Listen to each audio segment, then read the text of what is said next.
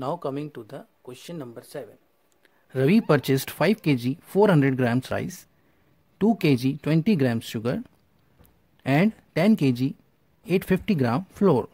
Find the total weight of his purchase. Okay, so first of all we will take the weight of rice. It is 5 kg 400 grams. Okay, now converting it into decimal as kg. Okay, so we will use the method like, since 1 gram is equals to 1 upon 1000 kg, so 5 plus 400 upon 1000 to the sum whole into kg.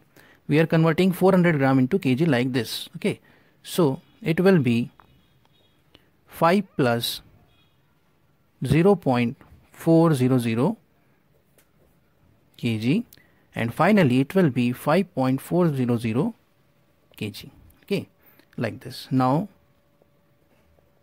weight of sugar is equals to 2 kg 20 grams and converting it into kg, and in decimal system we have to write like this: 2 plus 20 upon 1000 kgs.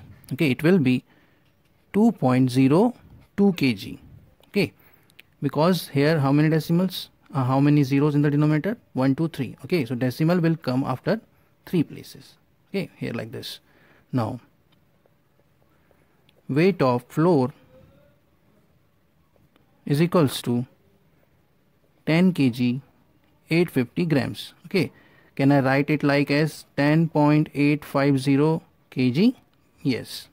Now total weight of the purchase, total weight of purchase will be the sum of all these three.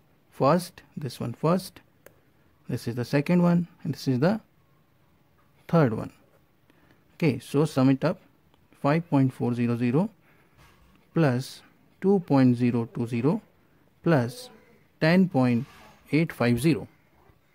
Okay, so summing it up, 0 0 0 will be 0, 0 2 and 5 will be 7, 4 0 plus 8 will be 12, carry will be 1, 1 plus 5 6 7 8 and 0 8, decimal will be at the place of decimal. Okay, and 1 will be at the place of 1. So this is the total weight. Therefore total weight of purchase is equals to 18 kg 270 gram. We have converted into kgs and grams in the standard form. Okay, this is kg. Thank you.